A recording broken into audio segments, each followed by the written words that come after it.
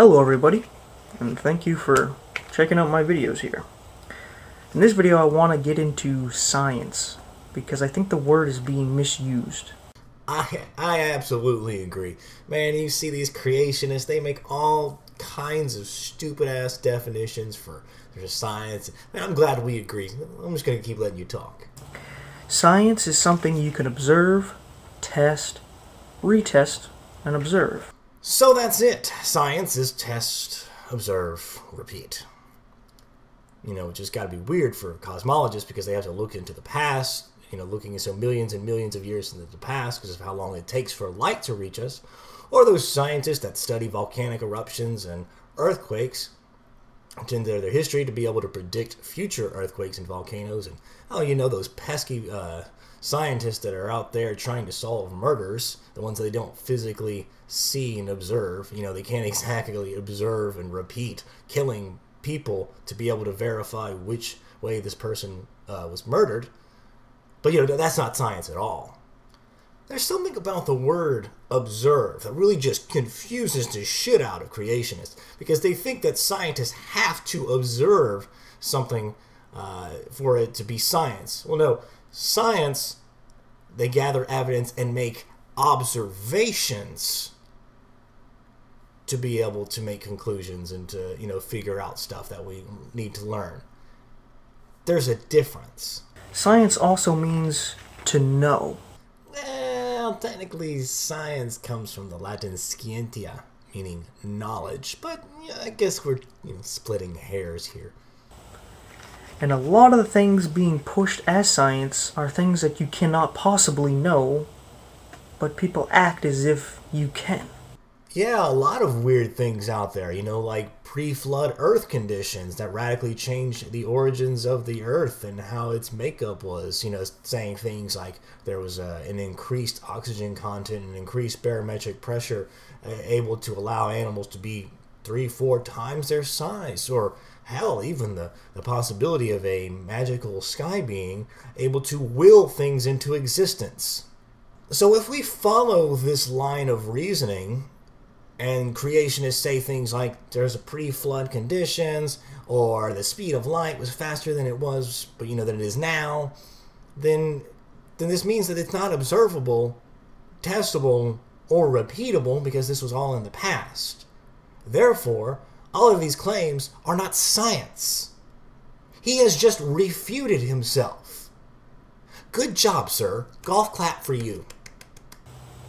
And it's actually quite ridiculous if you think about it. I agree. But we have all been indoctrinated into it that we buy into it. The creationist Christian is going to talk about indoctrination. Let's talk about indoctrination, shall we? Indoctrination is the process of inculcating. Inculcating, by the way, is my new word of the day, which means to instill, for those of you that are like me and don't know words for shit. So the process of instilling ideas, attitudes, cognitive strategies, or professional methodology. See doctrine, which to me is hilarious. It is often distinguished from education by the fact that the indoctrinated person is expected to not question or critically examine the doctrine that they have learned. And I just find it hilarious when people try to say that science is indoctrinating kids. Let's look at the scientific method and pretty much how it works. The first thing you do is you ask a question, which is the last thing you're allowed to do when you're being indoctrinated by something or by a religion or any cause. You're supposed to just blindly follow it. You do your background research. Then you construct a hypothesis, you test your hypothesis, and by doing an experiment, you analyze your data and draw a conclusion, and then you communicate your results. There are a few other reasons why this is an indoctrination. First is it actually making you test your hypothesis, and if you are wrong, your hypothesis is proven to be wrong, then you have to kind of go back to the drawing board and figure out what the actual reasoning is. Second, you have to communicate your results, which means other people have to hear it, and people have to be able to verify it and be able to come to the same conclusions that you do. So this is designed to keep you honest or point out if you've made a genuine mistake. This is not what happens in indoctrination. Indoctrination, they just cram it down your throat until you are forced to believe it. Now let's talk about indoctrination that can happen in religions, and more specifically Christianity. Let's talk about some of the things that I personally was told growing up. Even if it wasn't any of these direct words, but these are the general ideas. 1, you accept Jesus or you go to hell. 2, you don't do anything sinful, otherwise you go to hell. 3, actually, it doesn't matter because you were sinful when you were born, so make sure you give your life to God and accept Jesus, otherwise you're going to hell. 4, God can do whatever he wants to you. Romans 9:21 says, "What right does the clay have to say to the potter?" God is all-powerful, so don't complain about him or what he wants from you. Romans 3:10, "As it is written, none is righteous, no, not one. No one understands, no one seeks for God. All have turned aside, together they have become worthless. No one does good, not even one." And then you think of songs like Amazing Grace, Amazing Grace that saved a wretch like me. We are considered just this vile piece of trash, that our deeds are as filthy rags to God, that we are no good, and that's because of God's mercy and forgiveness we get a chance to go to heaven. We are belittled. We are considered smaller. We are considered useless and helpless and weak, and then we need him. Otherwise, we can't do anything without God. So when you tell that to a little kid, they're going to be raised up thinking that they depend on God for everything. And that's what the Christians are going to be teaching the kids. They're teaching that you're supposed to turn to God for everything. That everything is dependent on God. And you're supposed to go exactly how God wants you to do things. That is indoctrination. That is indoctrination, not science. Here are some examples of Christian indoctrination. This is from Jesus Camp. I need you to get serious with God. Say, God, I'm here to be trained. I'm here for an education. I'm willing, God. I'll do what you want me to do. I'll say what you want me to say. In Jesus' name. Amen. You do things you shouldn't do. You talk dirty just like all the other kids talk dirty. And it's time to clean up your act. Come up here and get washed. Because we can't have phonies in the army of God. If that's you, put your hands up here. Whoa, baby. Wash your hands. Father, we just wash them with the water of your word. We say no more, devil, no more. Say it, boys and girls, in the name of Jesus. You know exactly what you need to repent of. Name it. Name it out loud. Name it. What do you need to be forgiven of?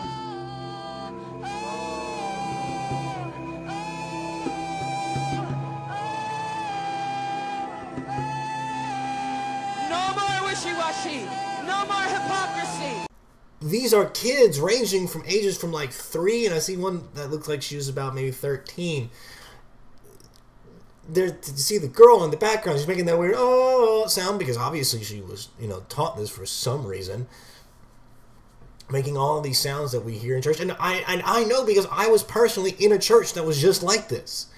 I mean, there was times that I was down on my knees and crying and screaming and shaking and the laughing and all that kind of stuff that you hear and you see on these videos, and you're like, oh my God, how are these people doing this? I went through that. I know what that was. I thought I genuinely felt something, but I was told that that was what was going to happen. I was told to expect these things. I was told from a young age that this is how that worked, and that's how the Spirit worked, and this is what the Spirit does when he moves through you.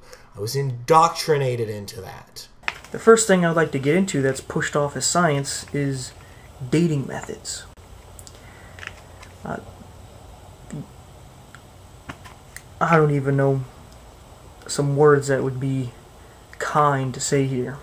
Oh, I agree with you there. I go to those websites and they're always trying to tell me, like, here's 5 ways to please a woman, 10 things women like, 10 things that'll make women go crazy. And it doesn't fucking work because I'm still single. So I totally agree with you. We need to deal with this dating method bullshit that we see out there. But I would like to start off by looking at the layers of the earth. To say that they formed over millions of years, each layer, is not science. Oh, by dating you meant radiometric dating. I guess I can cover that too. You can't possibly know that. You would have to have lived for millions of years to observe it to happen, and then live for millions of years more to see it re-happen. You guys are catching what he's saying here, right? He's saying that in order to be science, which even though I've already shown why that's bullshit, we have to be alive for millions of years to observe it happen.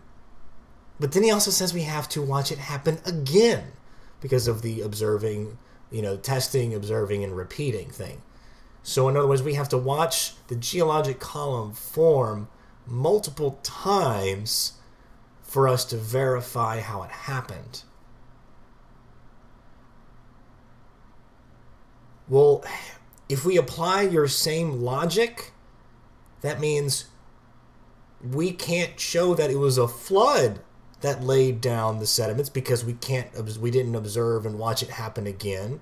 And we also can't prove that it was 6,000 years ago. So we're on the same footing. Good job. Another golf clap. To really get into these layers and how they would have formed, you would have to be open to the Bible. And there we have it, folks. The Bible.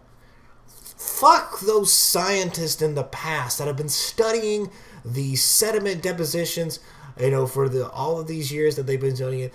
Fuck those creationist geologists that started off at about 1800 that were trying to prove how God did it, and that studied the geologic column and studied what made them deposit in the way that they did. But no, let's go with the Bible.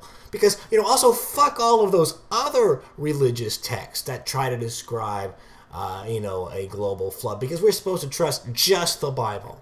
Because in the Bible we're told about a worldwide flood, and in many other cultures we're told about a worldwide flood. Yes, you are correct. There are many nations and civilizations that talked about a flood story. They all have their own flood myths. Which, of course, doesn't really fucking matter because there's no, physical evidence for it. But if we want to go by who's telling the flood myth, we want to go with the one that told it first. Because they're the ones that told it first, and their stories passed on to the later generations. And the Bible is not the first telling of a flood myth. The Sumerians were the first ones to talk about a flood myth, long before the Bible. So I think you should actually be following the Sumerian religions, which I don't think you will. And that would show us and prove to us why we would have these layers. Because there's a thing called hydraulic sorting. When I was a kid, I had this little toy that looked like a small ant farm. It just flat pieces of glass stuck together, and there was black sand, white sand, and water in it. And you could tip it upside down, sideways, left to right, and you could watch the water sort the sand by a black line, white line, black line, white line, and it would repeat. And that's hydraulic sorting. The denser material falls faster, and then the lighter material, and this process keeps repeating, and that's how you get the layers. And that's the same thing we see in the earth. Nice, even layers repeating as if they were hydraulically sorted. That's not entirely accurate.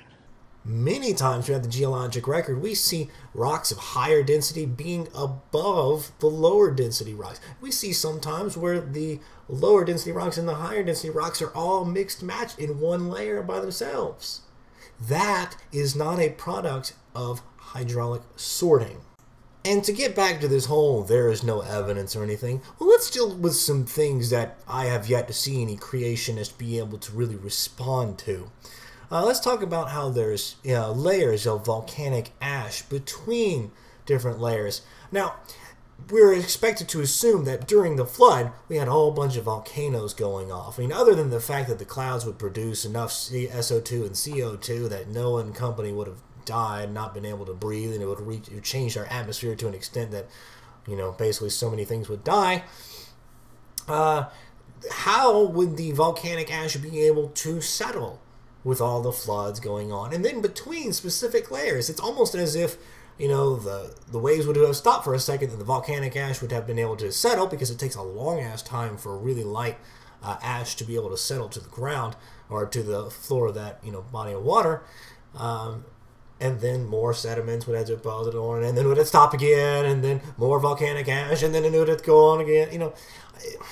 It just doesn't make any sense there.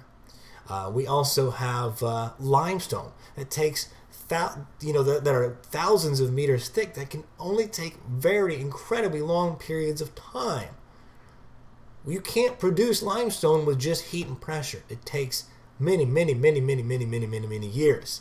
It would not have been able to have been produced in the 1 year during the flood. Now I challenge a creationist to go try and create some limestone. Do it. Please, go for it. Try it. We also have a bunch of meteorite impacts that are in the soil. So you'd have to imagine, like, right in the middle of a flood, just every meteorite that has ever hit the earth decided to happen that 1 year in which there was the flood. Also, if there was a flood, we would actually be seeing marine fossils everywhere, and not just in the cities and little areas in which we know that there was a shallow sea before. They would be scattered all over.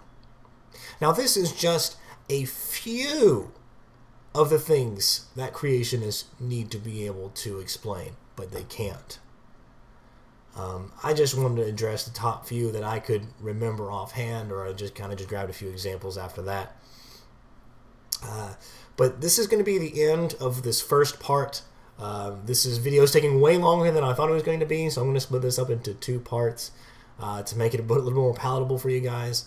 I know listening to me for so long can be kind of annoying. I know, I have to hear it too. Anyways, so this will be the first one. I should be finished with the rest of the video, and it should probably be done by the end of the day, so it'll still be out. But anyways, this is it. This is the end of part 1. You'll see part 2 soon. This is the Atheist Chef signing off. Peace.